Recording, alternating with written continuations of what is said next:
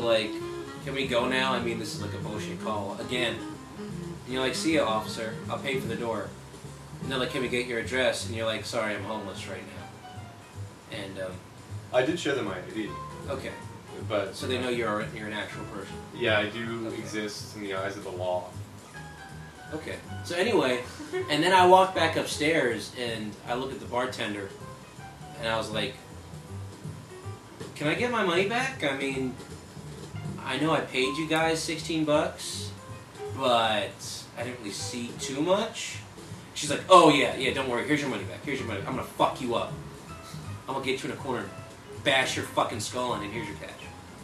And I walked away after I urinated myself. Like, I've seen many, many scary things, but sleeve-length tattoos on someone's arms just irked my shit. Yeah, you never see that. You never see tattoos. And I understand why you were scared. I've never met someone with tattoos before. And she had them everywhere. Like, she showed me her back. And it was like one picture of this thing crawling out. I think it was her vagina. Teeth. Wow. No, Vicious, dude, I dagger-like. saw this dude with this tattoo on his arm. The one thing I read.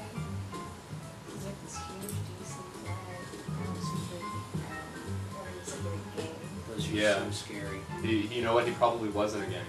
Because only gang members get tattoos. Of flags from DC, the DC flag, capital of the world. Yes. Central center of power. George W. Bush is an idiot. Yeah, then I got my money back, so I was happy.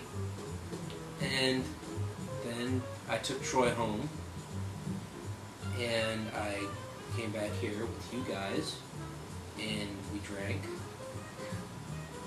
some stuff. I mean, I blacked out halfway through. You guys were still painting stuff on my body with markers. And then I woke up and I went home after I went to the hospital for a rape check, yeah. Contusions and sutures. And I sat in the shower when I got home for about 3.5 hours, scrubbing one section of my arm, this one, and not feeling clean from that. And the next day, here I am, Gunsablazinstarblaster, having a grand old time. Right here. Well, with the team. Again, we thank you.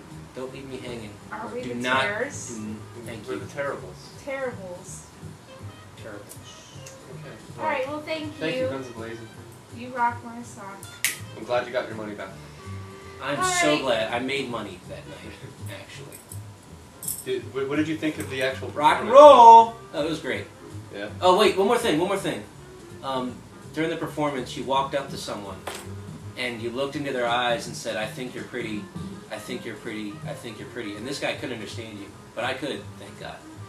And then he's like, "I'm a gay. I don't know how to deal with that." And you're like, "Can you deal with that?" And you walked away. That. That's right. I made him a gay. And then you said, "Can you deal with that?" Because I can. I can.